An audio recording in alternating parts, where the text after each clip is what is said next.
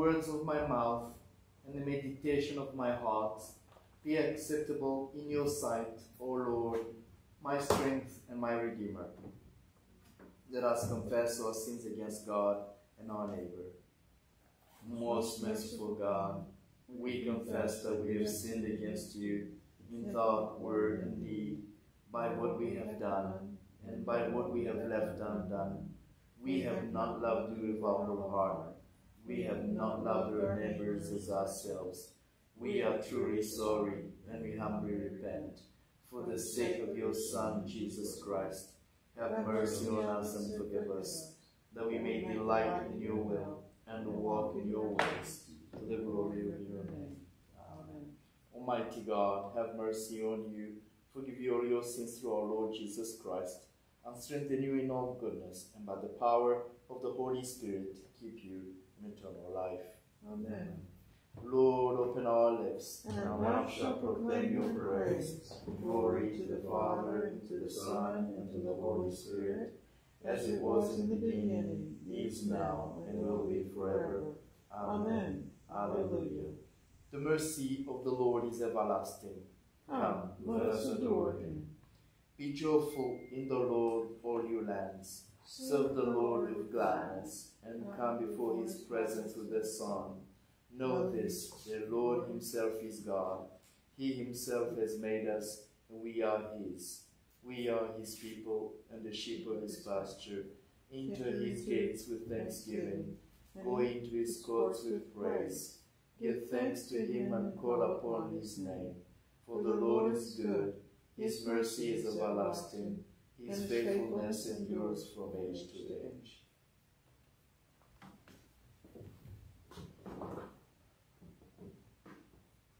Our psalm this morning, Psalm 69, is found on page 679. Save me, O God, for the waters have risen up to my neck. I'm sinking in deep mire, and there is no firm ground for my feet. I have come into deep waters, and the torrent washes over me. I have grown weary with my crying. My throat is inflamed. My eyes have failed from looking for my God. Those who hate me without cause are more than the hairs of my head. My lying foes who would destroy me are mighty. Must I then give back what I never stole? O God, you know my foolishness, and my fault are not hidden from you. Let not those who hope in you be put to shame through me, Lord God of hosts. Let not those who seek you be disgraced because of me, O God of Israel. Surely for your sake have I suffered reproach, and shame has covered my face. I have become a stranger to my own kindred, an island to my mother's children. Zeal for your house has eaten me up. The scorn of those who scorn you has fallen upon me. I humbled myself with fasting, but that was turned to my reproach. I put on sackcloth also, and became a byword among them. Those who sit at the gate murmur against me, and the drunkards make songs about me. But as for me, this is my prayer to you. At the time you have said, O Lord, in your great mercy, O God, answer me with your unfailing help. Save me from the mire. Do not let me sin. Let me be rescued from those who hate me, and out of the deep waters. Let not the torrent of waters wash over me, neither let the deep swallow me up. Do not let the pit shut its mouth upon me. Answer me, O Lord, for your love is kind. In your great compassion turn to me. Hide not your face from your servant. Be swift and answer me, for I am in distress. Draw near to me and redeem me. Because of my enemies deliver me. You know my reproach, my shame, and my dishonor. My adversaries are all on your side. Reproach has broken my heart, it cannot be healed. I looked for sympathy, but there was none, for comforters, but I could not find no one. They gave me gold to eat, and when I was thirsty, they gave me vinegar to drink. Let the table before them be a trap, and their sacred feet the snare. Let their eyes be darkened, that they may not see, and give them continual trembling in their loins. Pour out your indignation upon them, and let the fierceness of your anger overtake them. Let their camp be desolate, and let there be none to dwell in their tents. For they persecute him whom you have stricken, and add to the pain of those whom you have pierced. Let their charge guilt upon guilt, and let them not receive your vindication. Let them be wiped out of the book of the living, and not be written among the righteous. As for me, I am afflicted and in pain. Your help, O God, will lift me up on high. I will praise the name of God in song. I will proclaim his greatness with thanksgiving. This will please the Lord more than an offering of oxen, more than bullocks with horns and hoofs. The afflicted shall see and be glad. You who seek God, your heart shall live. For the Lord listens to the needy, and his prisoners he does not despise. Let the heavens and the earth praise him, the seas and all that moves in them. For God will save Zion, and rebuild the cities of Judah. They shall live there and have it in possession. The children of his servants will inherit it, and those who love his name will dwell therein. Glory to the Father, and to the Son, and to the Holy Spirit, as it was in the beginning, is now, and will be forever. Amen. A reading from the Acts of the Apostles. After Paul and Silas had passed through Amphipolis and Apollonia, they came to Thessalonica, where there was a synagogue of the Jews. And Paul went in, and as it was his custom, and on 3 Sabbath days they argued with them from the Scriptures, explaining and proving that it was necessary for the Messiah to suffer and to rise from the dead, and saying, "This is the Messiah, Jesus, whom I am proclaiming to you." Some of them were persuaded and joined Paul and Silas, as did a great many of the devout Greeks, and not a few of the leading women. But the Jews became jealous, and with the help of some ruffians in the marketplaces, they formed a mob and set the city in an uproar. While they were searching for Paul and Silas to bring them out of to the assembly, they attacked Jason's house. When they could not find them, they dragged Jason and some believers before the city authorities, shouting, "These people who have been turning the world upside down have come here also, and Jason has entertained them as guests. They are all acting contrary to the decrees of the emperor, saying that there is another king named Jesus." The people and the city officials were disturbed when they heard this, and after they had taken bail from Jason and the others, they let them go. That very night, the believers sent Paul and Silas off to Beroea, and when they arrived, they went to the Jewish synagogue. These Jews were more receptive than those in Thessalonica, for they welcomed the message very eagerly and examined the Scriptures every day to see whether these things were so. Many of them therefore believed, including not a few Greek women and men of high standing. But when the Jews of Thessalonica learned that the word of God had been proclaimed by Paul in Beroea as well, they came there too, to stir up and incite the crowds. Then the believers immediately sent Paul away to the coast, but Silas and Timothy remained behind. Those who conducted Paul brought him as far as Athens, and after receiving instruction to have Silas and Timothy join him as soon as possible, they left him. The word of the Lord. Thanks be to God. Canticle 10. Seek the Lord while he wills to be found. Call upon him when he draws near. Let the wicked forsake their ways, and the evil ones their thoughts. And let them turn to the Lord, and he will have compassion, and to our God, for he will richly pardon. For my thoughts are not your thoughts, nor your ways my ways, says the Lord.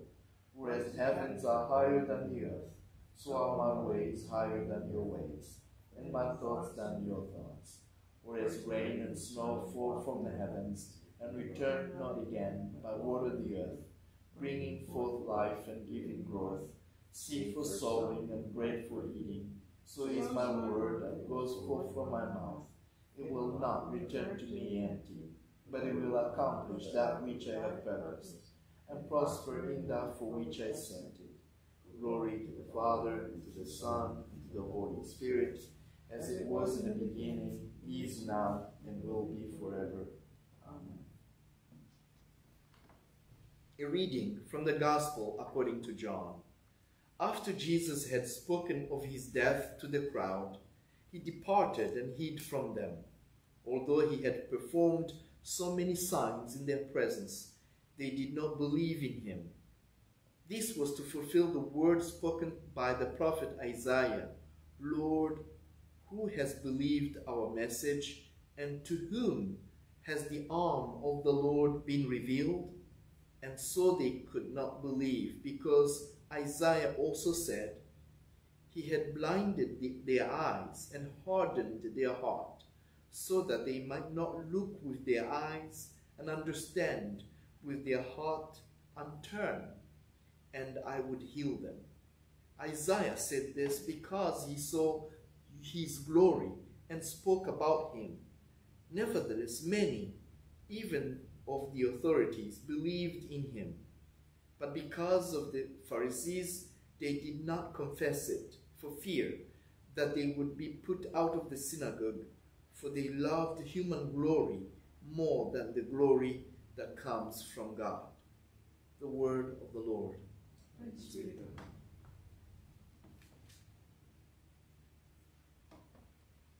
Canticle 18.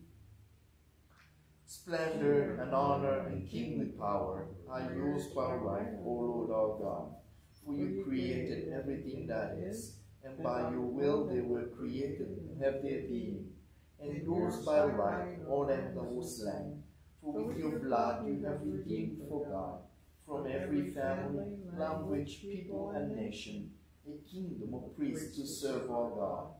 And so to him who sits upon the throne, and to Christ the Lamb, be worship and praise, dominion and splendor, forever and forevermore. I believe in God, the Father Almighty, creator of heaven and earth. I believe in Jesus Christ, his only Son, our Lord. He was conceived by the power of the Holy Spirit, and born of the Virgin Mary. He suffered under Pontius Pilate, was crucified, died, and was buried. He descended to the dead. On the third day he rose again. He ascended into heaven, and is seated at the right hand of the Father. He will come again to judge the living and the dead. I believe in the Holy Spirit, the Holy Catholic Church, the communion of saints, the forgiveness of sins, the resurrection of the body, and the life everlasting. Amen. The Lord be with you. And also with you. Let us pray. Our Father, who art in heaven, hallowed be thy name. Thy kingdom come, thy will be done, on earth as it is in heaven. Give us this day our daily bread, and forgive us our trespasses, as we forgive those who trespass against us. And lead us not into temptation, but deliver us from evil. For thine is the kingdom, and the power, and the glory, forever and ever. Amen. Show us your mercy, O Lord. And grant us your salvation. Clothe your ministers with righteousness. Let your people sing with joy. Give peace, O Lord, in all the world. For only in you can we live in safety. Lord, keep this nation under your care. And guide us in the way of justice and truth. Let your way be known upon earth. Your saving health among all nations. Let not the needy, O Lord, be forgotten. Nor the hope of the poor be taken away. Create in us clean hearts, O God. And sustain us with your Holy Spirit. Almighty God, whose most dear Son went not up to joy, but first he suffered pain, and entered not into glory before he was crucified, mercifully grant that we, walking the way of the cross, may find it none other than the way of life and peace, through Jesus Christ, your Son, our Lord. Amen. Almighty God, you called your faithful servant John Coleridge Patterson and his companions to be witnesses and martyrs in the islands of Melanesia, and by their labors and suffering raised up a people for your own possession. Pour out your Holy Spirit upon your church in every land, that by the service and sacrifice of many, your holy name may be glorified and your kingdom enlarged, through Jesus Christ our Lord, who lives and reigns with you and the Holy Spirit, one God, forever and ever. Amen. Today we lift up the Diocese of Isialangwa in Nigeria. In our diocesan prayer cycle, we pray for St. Luke's in Jackson and Gideon's International.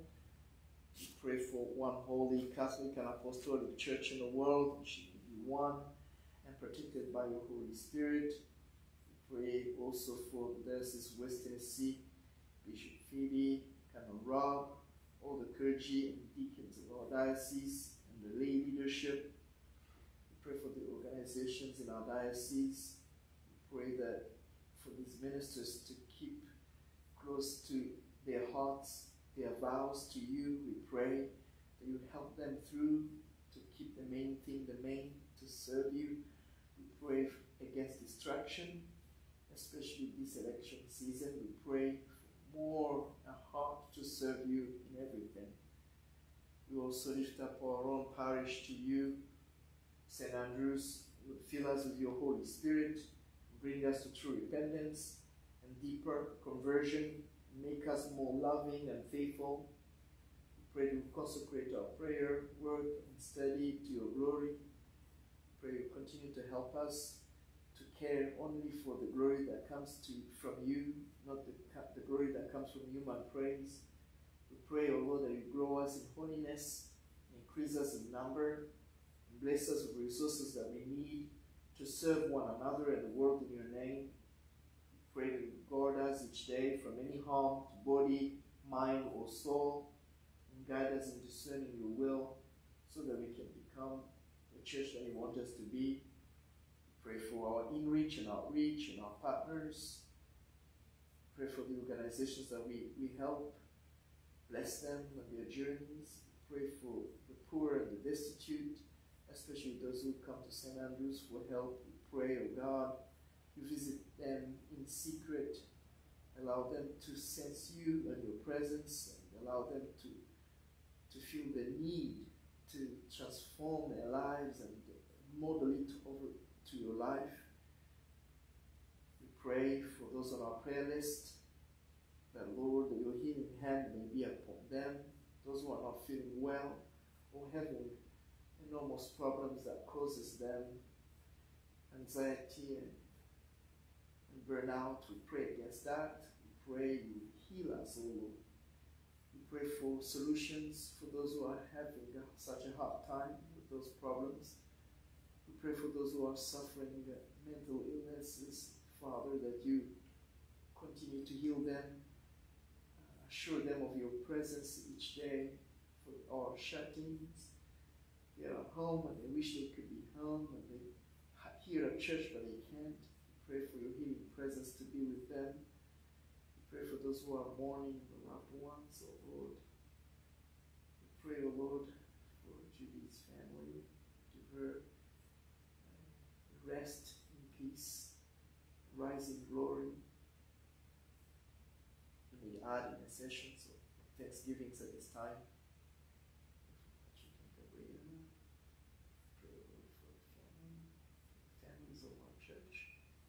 Children, schools, and needs. Pray for parents, give them strength and courage. children, for our staff, for our relationships with each other here in our congregation. Bless us and bless our relationships with each other. Pray against the plan of the enemy in Jesus' name. Guard us and guard our people, Lord.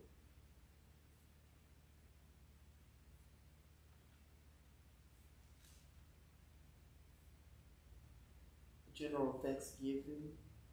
Almighty God, Father of all mercies, we unworthy servants give you humble thanks for all your goodness and loving kindness to us and to all whom you have made. We bless you for our creation, preservation, all the blessings of this life, but above all for your immeasurable love and the redemption of the world of our Lord Jesus Christ, through the means of grace and for the hope of glory. And we pray, give us such an awareness of your mercies, that with truly thankful hearts we may show forth your praise, not only with our lips, but in our lives, by giving up ourselves to your service, and by walking before you in holiness and righteousness all our days. Through Jesus Christ our Lord, to whom with you and Holy Spirit the honor and glory throughout all ages. Amen. Let us bless the Lord. Thanks be to God. Glory to God, whose power working in us can do infinitely more than we can ask or imagine. Glory to him from generation to generation in the church, and in Christ Jesus forever and ever. Amen.